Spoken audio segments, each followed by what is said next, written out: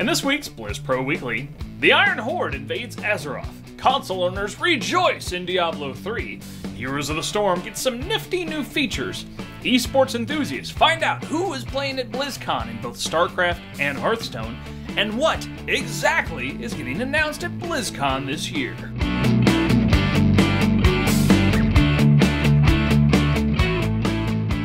Hey guys, welcome to the newest episode of Blizz Pro Weekly. As always, I am your host, fantastically bearded and actually changing the hairstyle. I know, it's going to throw off your whole world right now.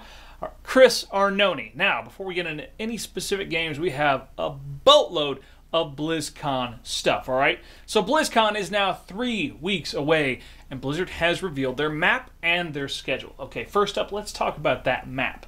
Now, the first thing you'll notice is they have extended BlizzCon into a new hall. So now where in the past BlizzCon store used to be there's going to be another hall that goes to the StarCraft 2 tournament stage. Now, if you take a closer look at the bottom of Hall C, you'll see a pretty good-sized blank area. Now, last year this was filled by the Heroes of the Storm play area and had the same basic layout, it's just missing that play area. Now, some people are speculating it's for crowd control because that area can become a bit congested after main stage panels, but we have other ideas. Well, we'll get to that in a moment. Just be cool, all right? Now, for the schedule. First thing you'll notice, once again, on Friday, after the opening ceremony, nothing. Fucking nada on the main stage for over 2 hours. That has never happened at a BlizzCon before. In the past, when Blizzard releases their schedule and they have a blank space, it's usually something secret that won't be revealed until the opening ceremony. Now, there are people speculating that it's because Blizzard just wants to have lunchtime. These people are stupid. So why would Blizzard, on their biggest fucking media event of the year, just shave off 2 hours, leave it open right after opening ceremony so they can have lunch? Now, that's just stupid. That's not how this shit works, alright?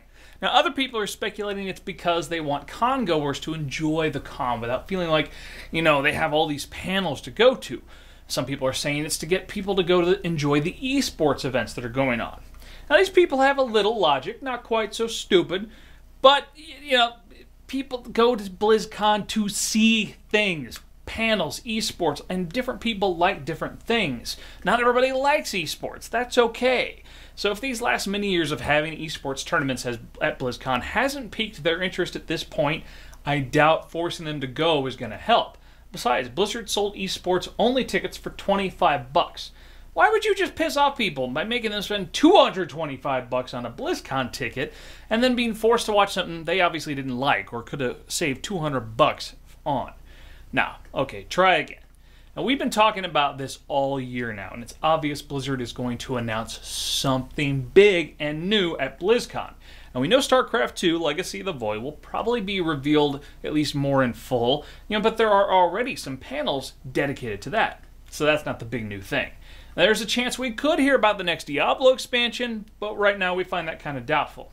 Now, we know we'll hear about the next Hearthstone stuff that's out there, including probably the new card expansion, but once again, they already have panels covering that. So, that leaves us with a brand new game. Now, it could be Overwatch, whatever that is, which we believe to be Michael Booth's new game. Now, once again, we've said before, he was the lead developer for Left 4 Dead and Counter-Strike. Some people have suggested this could be sort of Blizzard's take on Team Fortress 2.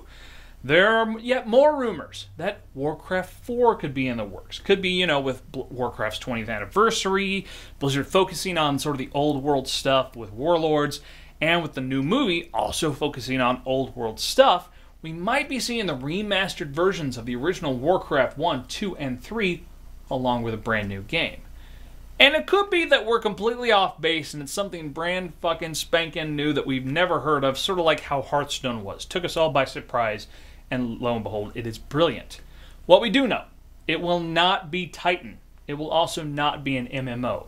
The whole reason we believe Mike Morhaime and Chris Metzen made that big announcement that Titan was canceled is so it would not overshadow what they're planning to announce at BlizzCon. Get the Titan depression out of the way, make way for something else. So what do you think Blizzard has in store for all of us at BlizzCon this year? Let us know in the comments, and let's talk World of Warcraft. Here's the beef. So JR was right again. Now, he predicted a little over a month ago that patch 6.0.2 would release on October 14th, and guess what? He was dead on correct. I swear, we need a scoreboard, and it's kind of ridiculous how often JR is correct on these things. Blizzard announced this week that the much-anticipated pre-Warlord 6.0.2 patch will be releasing Tuesday, October 14th. This patch, titled The Iron Tide, will bring new content heralding the Iron Horde inclusion, updates to the skills and abilities for every class, and a host of gameplay adjustments. Now, there will be a world event in which the Iron Horde will invade Azeroth through the Dark Portal, and it will be your duty to fight them back. Pretty cool, right? Alright, now for all you console junkies like me, let's talk some Diablo. Stay a while and listen.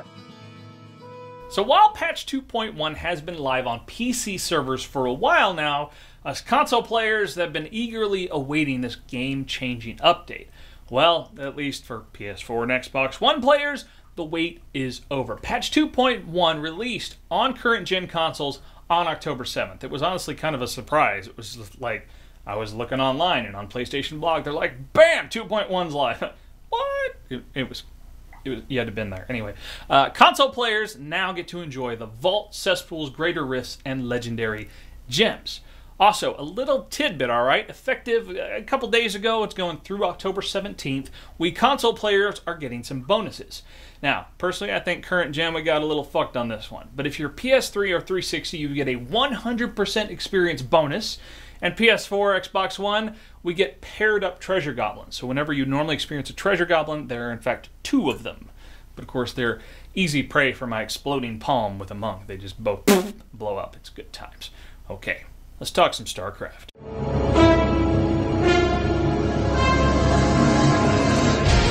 You want a piece of me, boy?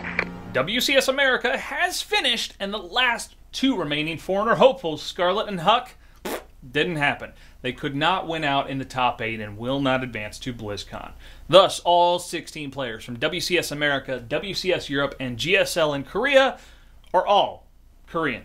South Korean, to be specific. That would be kind of weird if we had a northern... Anyway, so much for having, these local heroes in it this year. Now, some of the favorites to potentially win this year, though, are Polt, who played in WCS America, MMA, who played in WCS Europe, and So, who played in Korea. Now, So has consistently placed second in GSL and in major esports tournaments, so this could really be a big deal and a big breakout if he could win it all at BlizzCon. Alright, not much there, I know, but let's get into some Heroes of the Storm.